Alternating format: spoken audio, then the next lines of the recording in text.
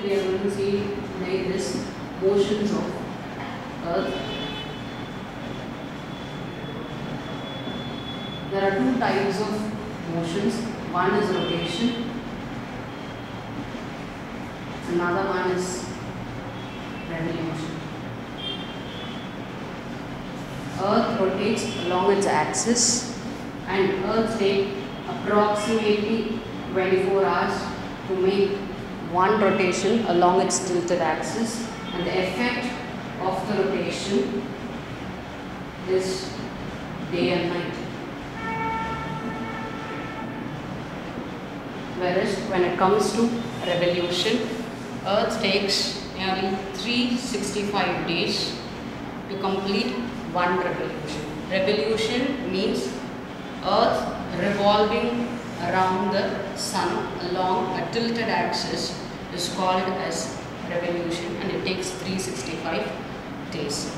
And the effect of revolution is seasonal changes. When it comes to seasonal changes, you have 4 seasons: summer, winter, spring and autumn. Let's check how revolution is creating all these changes. Everyone knows that Earth revolves around Sun in an elliptical orbit,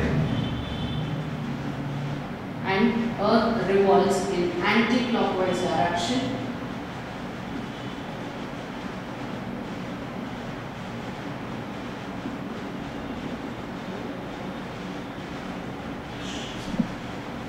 The first stage is when your Earth is placed in this position and the sun radiation, when the sun radiation falls directly on the equator, you call this situation as equinoxes, which means both northern hemisphere and southern hemisphere will have equal day and night. When your Earth moves to this position on its tilted axis, and this kind of position will happen in the timeline of 21st June, the sun rays will fall directly on Tropic of Cancer, which means the northern hemisphere will have greater radiation during 21st June, and northern hemisphere will experience summer. When the sunlight is overhead on Tropic of Cancer as of 21st June, you call this as summer solstice. Whereas the southern hemisphere will undergo winter season. Further on, when Earth is revolving, the sun rays will again fall on the equator. Again, the similar situation, equinoxes will happen. Again, equal day and night for both northern and southern hemisphere. And when Earth reaches, and this happens on 23rd September, and when Earth reaches this position, the sun rays will directly fall on Tropic of Capricorn,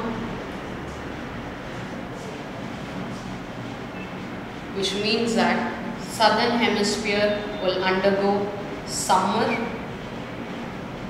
and northern hemisphere will undergo winter season.